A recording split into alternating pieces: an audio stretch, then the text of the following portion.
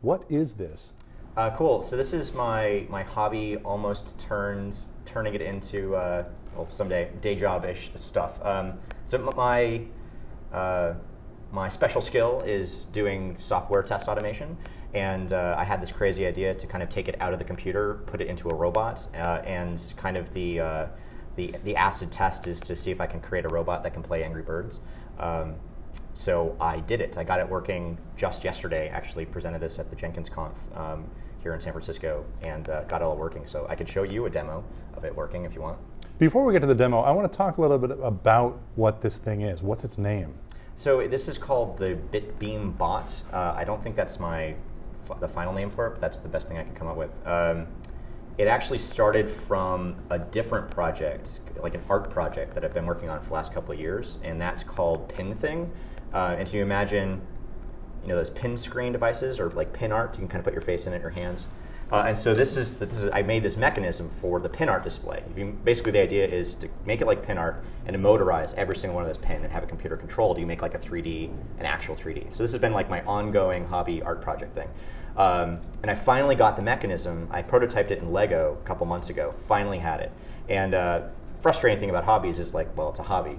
No day job thing related. And then I realized as I was playing around with this thing and holding it, if I turn it upside down, potentially it could be something that could kind of click things. And I realized, oh, wait a second, well, Selenium and my day job writing test frameworks that can click on buttons, it really kind of started with this little mechanism, and this robot kind of was really built around the second kind of a later prototype of this. And so I have this harness that's now powered with a stepper motor and classic kind of CNC machine design to get to any kind of point in 3D space. And so now I've got my little clicker, built the rest of the robots, and this kind of gets it out of Hobbyland into potentially something that could be useful to people. Like when you have a new device that comes out on the market, like some mobile device, and you kind of want to play around with it. I mean, right now this is the first prototype ever. It's kind of silly, but I could see future versions of this incredibly being something that people could use for test automation. And mobile is a huge thing, and so this could potentially be useful. And if it's never useful, it's still kind of cool and fun to work on. So you were just trying to do something as a side project? Right. And then you sort of had a moment of Eureka? And you said, wait, this is actually related to the bigger idea I've been working on for years. Well, there's two things. The first Eureka was I made this prototype out of Lego, and then I was going to port it to, it's time for me to grow up, get it out of Lego into real materials, and that was really frustrating. And so I had one moment where I remembered seeing, I learned about this thing called GridBeam at the Maker Faire in the Bay Area, 2010. Met the GridBeam guys, Richard Jurgensen, I think, and he told me about the GridBeam project. And so I had the book, got it, and then when I had this prototype, I remembered that project, picked up the book again, and basically ported my design to GridBeam. So I created BitBeam, which is a miniaturized version of GridBeam. So that was like the first thing, is like I can actually make my own Lego. So I got a membership at Tech Shop, San Francisco, and I've been laser cutting my own little Lego Technic compatible beam. So that was kind of one moment. And then the second thing was when I built this little contraption, still thinking this is just for my art project, that if I turn it upside down, potentially make it something that actually can send a click to a device, this potentially is something that I could use at work to kind of show off what we do. At work we do this cloud computing thing, but it's very abstract, and it's in the cloud and it's invisible. But this can really actually show off all the things that we do, cloud computing for test labs, but it's a lot more tangible of a thing that we can talk about. So it's still testing, but it's something we can kind of look at and say, oh, yeah, I get it. So I just want to get back to the basic idea, though, because you said this is a somewhat crazy idea. Yes.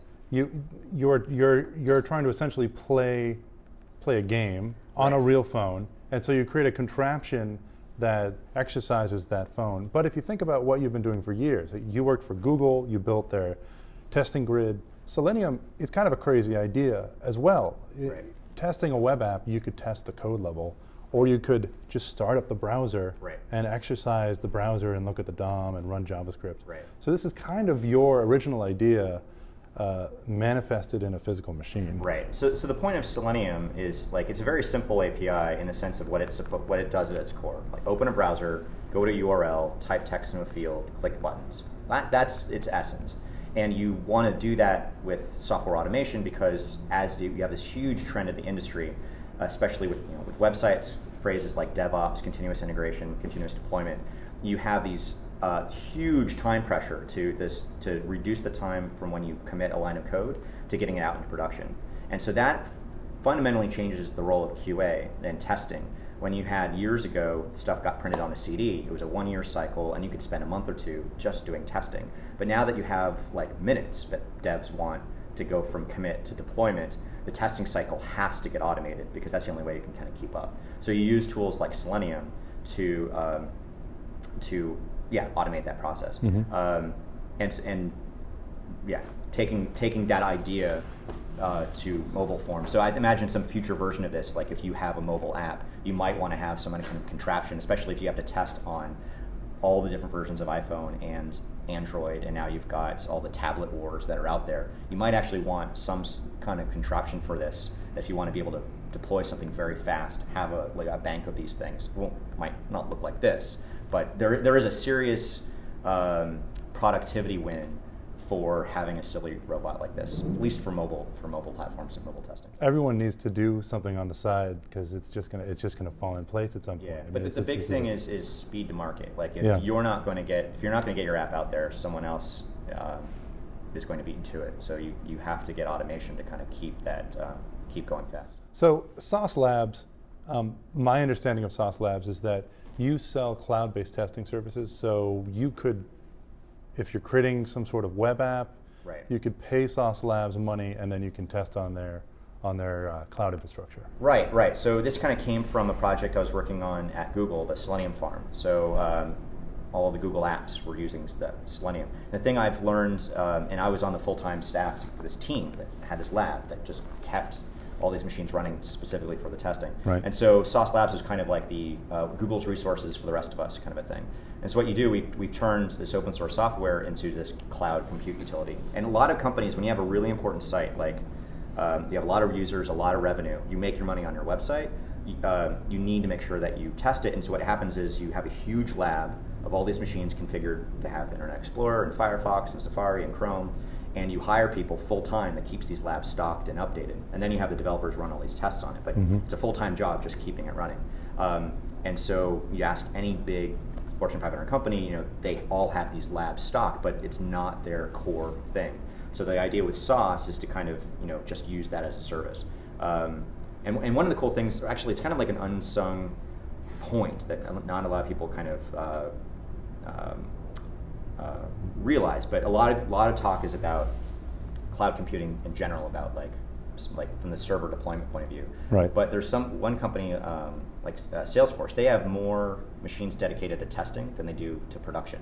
So the testing aspect of software development is huge, but it doesn't get the headlines as often as it could and should. So if I'm a company and I'm creating a bunch of web apps, I could buy a bunch of machines and pay a whole team of operations people to keep them up and running and update all the browsers. Right. Or I can just go to you guys and say, spin me up an instance of IE6 because I don't want to install IE6 ever again. Right.